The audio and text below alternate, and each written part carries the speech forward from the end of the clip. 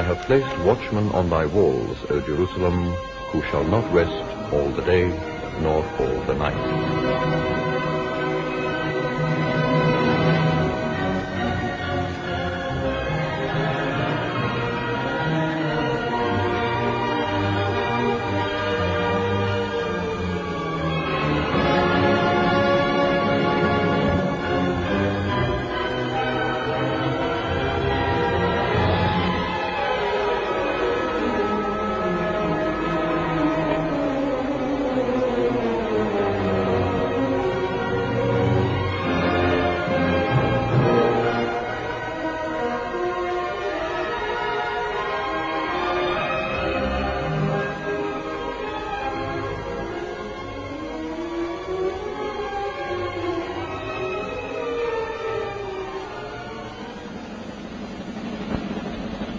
Since the beginning of recorded history, Jerusalem has been a walled city.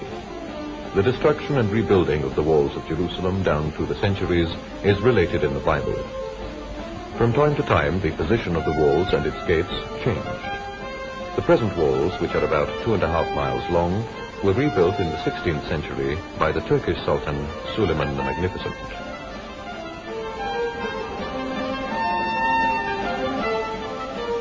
For many centuries it was a custom amongst the Jews to walk around the walls during certain festivals and fast days. According to tradition, the great Hebrew poet Yehuda Halevi was murdered in 1140 whilst circling the walls. In our own times, this ancient custom of walking around the walls of Jerusalem has been revived.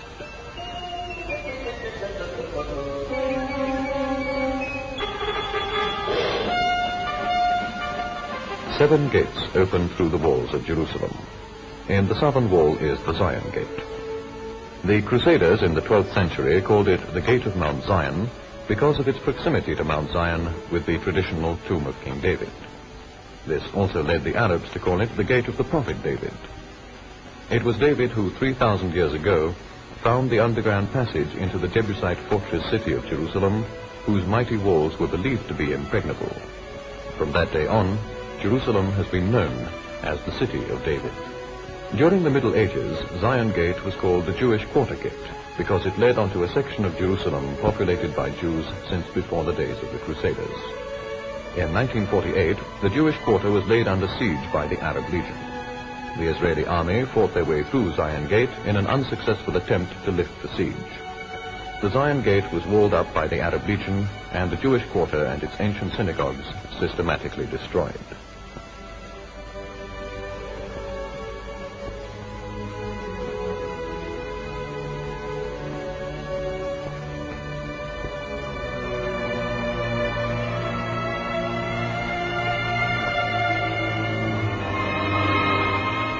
When the city was reunited in 1967, the Zion Gate was reopened and the Arab Legion fortifications removed to allow access once more to the parapet of the walls in this area. The ruined Jewish quarter is now being rebuilt and its venerable synagogues restored.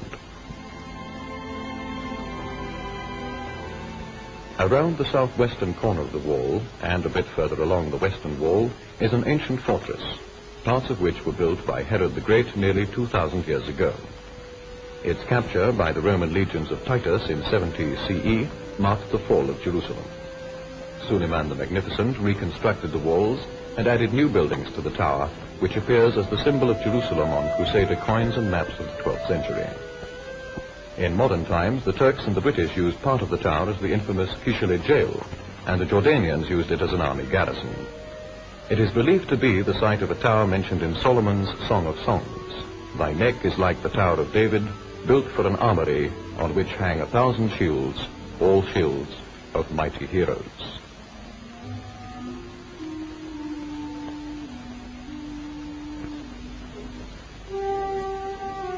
Close by the Tower of David is Jaffa Gate, named for the ancient Mediterranean port city. The main road from Jerusalem to Jaffa starts here.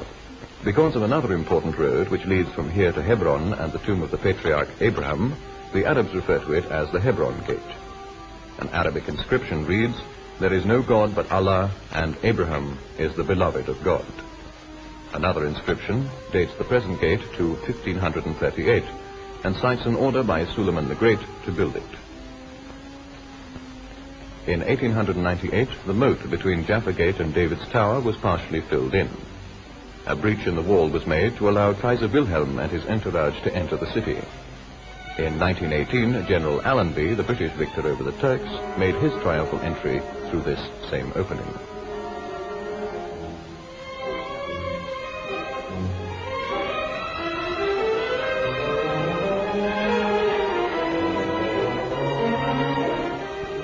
In 1889, the new gate was opened in the northwest corner of the walls. Also called the Sultan's Gate or Abdul Hamid's Gate, it shortened the distance between the Holy Sepulchre and the Christian quarter to the monasteries and churches outside the walls.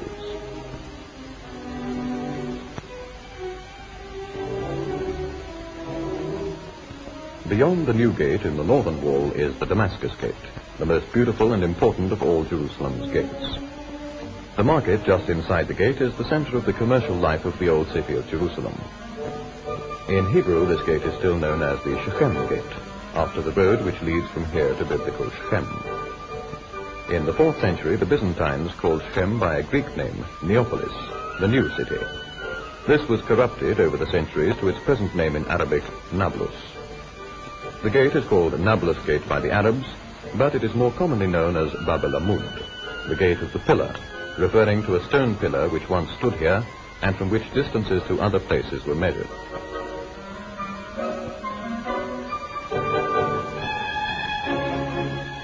The early Christians called it Damascus Gate, but the Crusaders also called it St. Stephen's Gate, after a church by that name which once stood nearby on the site of the present Dominican monastery.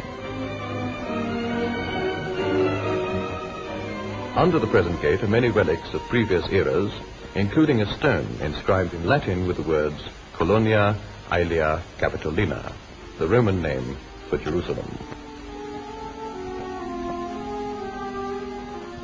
Under the base of the walls beyond the Damascus Gate, a large cave leads back through the bedrock. It is known as the Cave of Hezekiah, after the biblical king of Judah who took refuge here according to tradition. Damascus Gate is also known as the Gate of the Cave.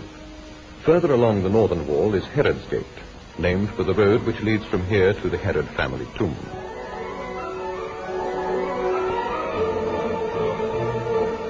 In the Middle Ages, it was called the Gate of Those Who Never Sleep, after a nearby Muslim cemetery, but the Arabs today refer to it as the Flower Gate, after the carvings in the stone.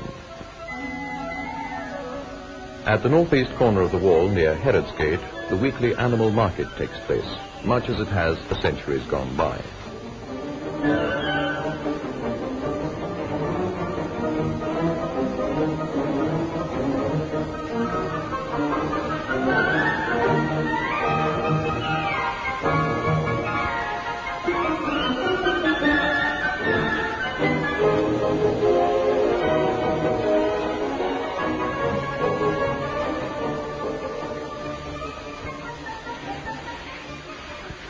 From nearby villages and desert encampments, farmers and Bedouin shepherds barter and bargain in traditional style.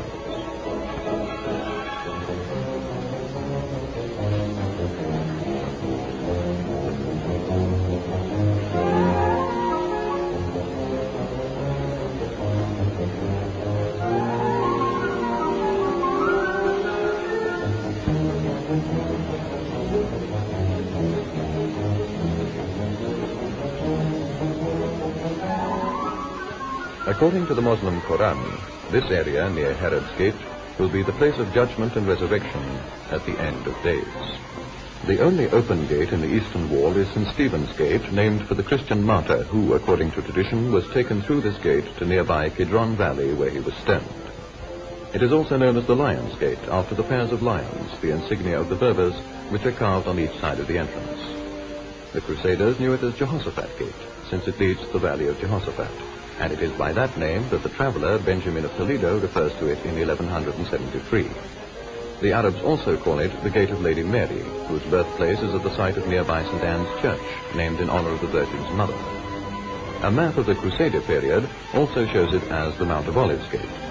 In the Middle Ages, the Arabs called it the Jericho Gate, since the road to that city leaves from here, but earlier they had named it the Tribes Gate in honor of the 12 tribes of Israel. The gate is the start of the Via Dolorosa, which wends its way from here to the Holy Sepulchre. During the Six-Day War of June 1967, Israeli paratroopers breached the walls of this gate and recaptured the old city from the Jordan Arab Legion after bitter fighting. Beyond St. Stephen's Gate in the eastern wall are a pair of walled-up openings known as the Gates of Mercy or the Golden Gates. According to tradition, Jesus entered Jerusalem through these gates, and legend says they will not be opened again until the coming of the Messiah.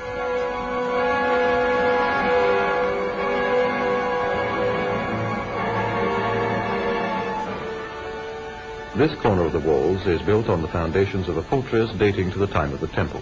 The protruding pillar is called Muhammad's Pillar, where the Prophet will sit on Judgment Day. The magnificent Mosque of Omar stands on the site of the first and second temples.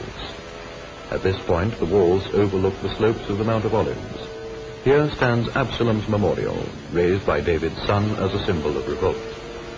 Also prominent in the valley are the tomb of King Hezekiah, and the family tomb of a priestly family called the Children of Hezir.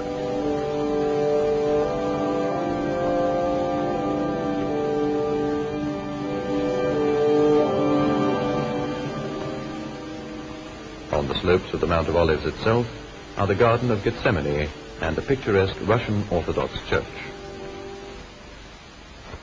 Most of the slope is taken by Jewish burial grounds, where for centuries Jews were interred within sight of the temple area and close by the site of the Last Judgment.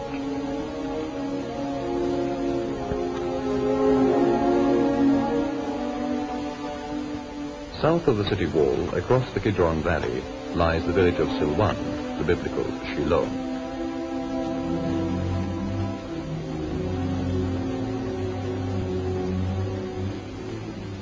The Mosque of Al-Aqsa is built into the southern city wall opposite this point. A bit further along the wall are the triple gates, closed for centuries past.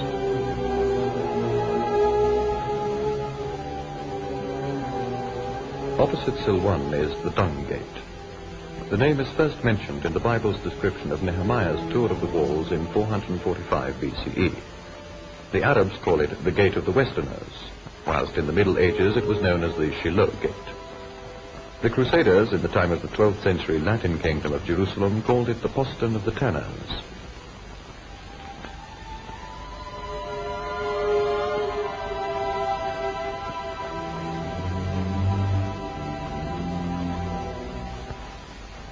Among the remnants of ancient architecture at this section of the wall is Robinson's Arch, named for the English archaeologist who found it.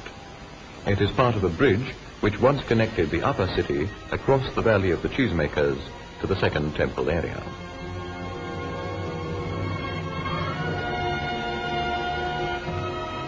For nearly 2,000 years, the focus of prayer for Jews all over the world has been the part of the western outer wall of the temple compound, left standing from the time of the Roman destruction. Generations of pilgrims and worshippers have placed petitions for divine intercedence between the cracks of its venerable stones. The huge ashlars have been silent witnesses to the tearful prayers mourning the loss of the temple and Jewish sovereignty, so that it became known as the Wailing Wall. Today, with the restoration of the Jewish nation to its ancient homeland, the wall yet remains the holiest shrine of the Jewish religion and a focal point for prayer and festivals.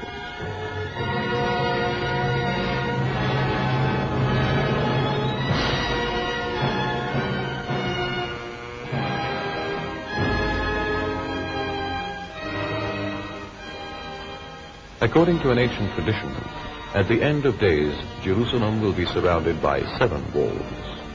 A wall of gold, a wall of silver, one of ruby, one of emerald, a wall of pearl, a wall of jasper, and a wall of fire.